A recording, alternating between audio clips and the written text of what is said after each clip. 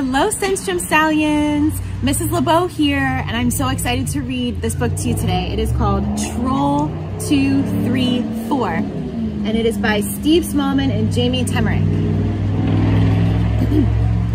Troll 234. Trolls like to laze around, twiddling their toes, picking their noses, and having a doze. They love to creep up behind goats and go boo! Except for one sad, lonely troll, Boogaloo.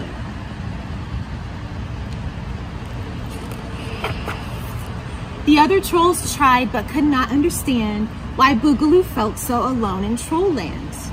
All I want is a friend, he thought with a sigh. And just then a shiny red thing floated by. Do you see the shiny red thing? He ran after the thing and was running so fast, he went straight by the sign that said, "No troll should go past." We can see it. A second troll followed behind Boogaloo, thinking, "Where is he going? I want to go too."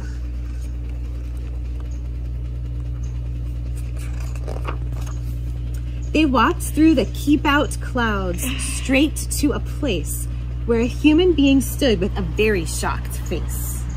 The human being screamed, "I see trolls!" And he fled as a third troll came out of the cloud.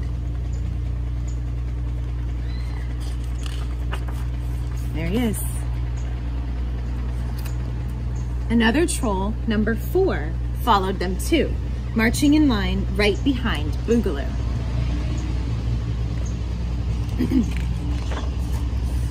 And before you could say, "Boogie boo," there were crowds of curious trolls popping out through the clouds. Trolls foul and furry were marching along, singing their favorite troll marching song.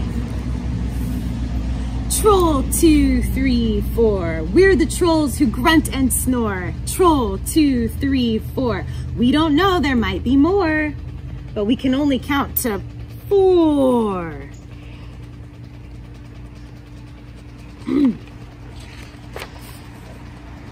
The humans were frightened. The trolls looked so scary, so scruffy and smelly, so horrid and hairy. As the trolls passed a park, Boogaloo snuck away. He opened the gate and he ran in to play. In a house just nearby, a boy stood on a chair. He whispered, "Hey, look, there's a troll over there. He looks a bit lonely. I'll just go and see if maybe he'd like to play with somebody like me." "Hello," said the boy, "my name's Jake. Who are you?" The little troll smiled and said, "Boogaloo." "Come play on this whiz thing," Boogaloo cried. "All right," answered Jake, "but we call it a slide." You're doing it.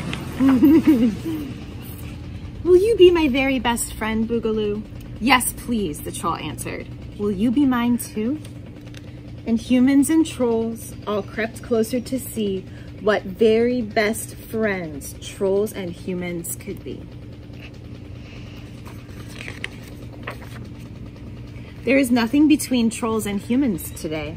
The signs all came down, the clouds drifted away. Together they play with balloons and toy boats, and no one is frightened, not even the goats. And that is Troll 234. Thank you so much for watching today. And if you would love to, in the comments below, post a picture of a troll that you've drawn, or maybe a troll that you make out of clay or Legos or whatever you want, I would love to see it. Bye, Stenstrom Stallions. See you soon.